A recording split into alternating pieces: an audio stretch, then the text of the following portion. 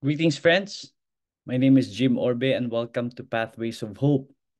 Today is Holy Wednesday, and the Gospel reading is taken from the Gospel of Matthew, chapter 26, verses 14 to 25.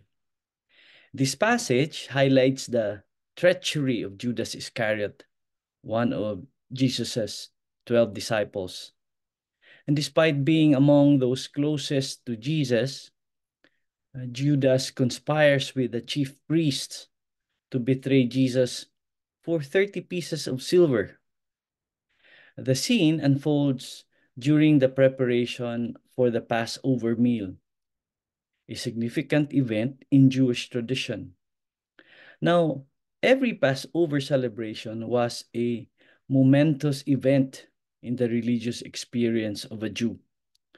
But this Passover would be unique, for it marked the appointed time when Jesus would accomplish a new and greater redemption, that of the first Exodus. This was the year he would save his people from their sins.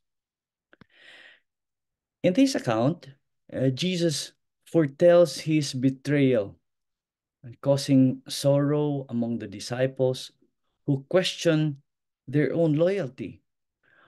One can imagine their horror at these words. Never did it occur to them that someone within their circle would be capable of such treachery. You might ask, what might have motivated Judas to betray Jesus? Was it solely for monetary gain, or were there deeper reasons at play?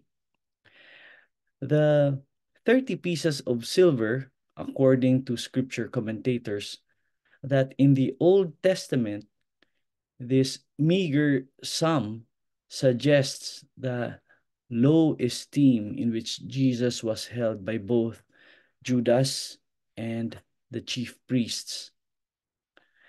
The height of disloyalty and betrayal is sharing a meal with a friend before turning on him. Let me ask you, how would you feel when you are one of his disciples and hear Jesus tells his betrayal? In this Holy Week, try to reflect on the disciples' reaction when Jesus foretells his betrayal.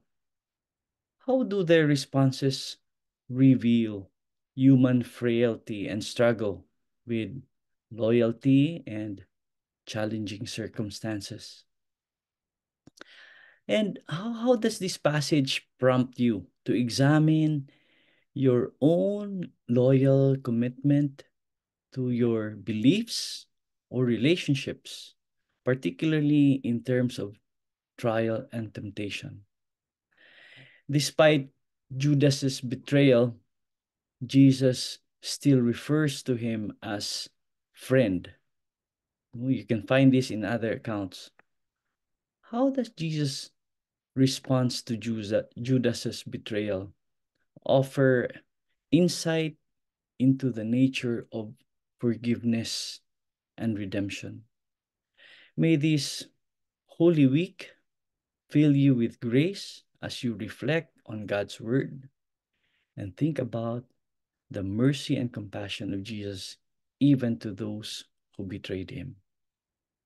God bless you.